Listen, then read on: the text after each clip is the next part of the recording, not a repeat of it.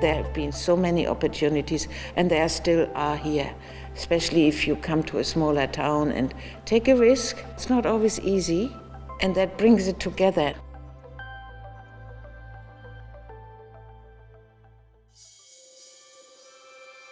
In a tiny town in northern Australia, you'll find a remarkable woman and little-known story about how she came to turn outback dust into a diamond empire.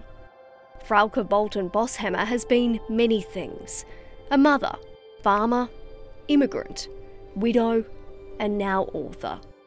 But above all, she is a survivor.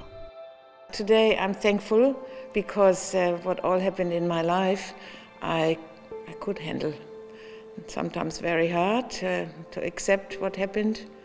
Her life began far away from this farm, born in Germany just after the war, a place still finding its feet, much like her family. My father was a farmer, but it wasn't traditional because when I was 2, my mother died of cancer. And I was the youngest out of 3, and I must say my father couldn't handle it too well. Little Frauke was only 6 and already working on the farm after school, bringing in crops in brutal conditions. Life was tough, but love was possible. She grew up and married a farmer, a dreamer with a wanderlust that couldn't hold him in Germany. Then after a short while, he got the travel bug, and we lived a short year in Rhodesia, which is now Zimbabwe. So he heard about Kununurra, flew here, and fell honestly in love with it. So we had a lot of fights, but then we agreed only 2 years, and then we go back. Yes, so I agreed to that. How many years now? 38. It's a long 2 years. Very long. Kununurra was far from an instant fit. As the only German family, they were isolated, and the tiny town in the far north of Australia had few facilities. Life was hard. I thought not an intelligent person can live here. And I have eaten my thoughts so often because I have met so many highly educated, very nice, and very studied people here in Kununurra. No, that's completely wrong. But I just thought, so isolated, how can you live here? Yeah. For her husband, Frederick, there were other demons too. It is different to Germany. He was a very good farmer in Germany, very precise, very accurate. But it is very different here, very, very different. So he tried to find a good manager, but nobody wanted to come to Kununurra, honestly. His perceived lack of success became crippling. I woke up at night time and I checked straight away the guns, and they were all there. So I thought, no, it's fine. He's just getting up and sitting in the office and doing his bookwork, because by then the money side wasn't that good either. And I went back to sleep, and at 5 o'clock I woke up again and looked for him, and then I found him. Yeah, and he must have hidden another gun somewhere. Yeah. And I didn't know what my future was. I really did not know my future. Widowed with 4 children and a 1,000-hectare farm to run, she decided to fight on, harvesting Frederick's last crop and holding on to the farm, still in the family today. She also grieved, but then, once again, opened her heart to Robert Boshammer, a respected Ord farmer. He was young and had a nice deep voice, and so... You swooned. A little bit later. You need to grieve. It doesn't matter the time, but you need to grieve, deep, but at time you need to grieve. Robert and Frauke had a baby girl, completing their family. Her eldest, Fritz, took up farming alongside her husband. Despite her busy life, Frauke had her own dreams to run a business. And right on their doorstep was a diamond mine.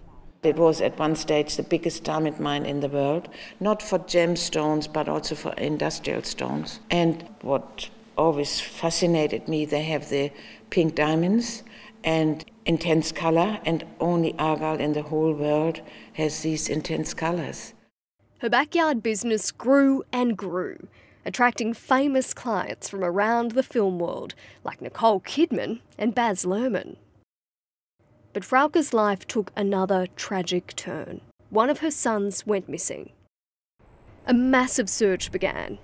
His whole football team was there, and who else from the farm, everybody who had time to look for him, because by then his boat was found upside down. So it wasn't good. And the police was there too. And that night there was a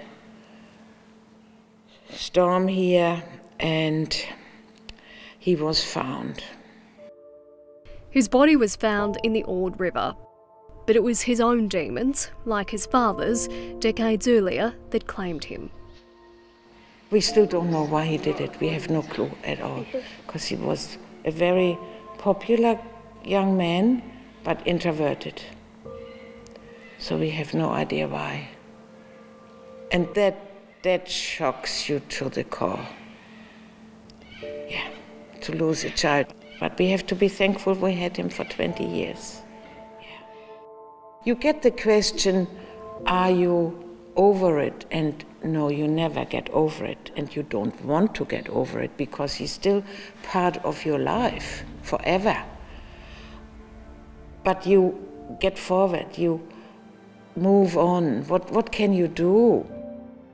Despite her pain, Peter's death fueled her latest mission.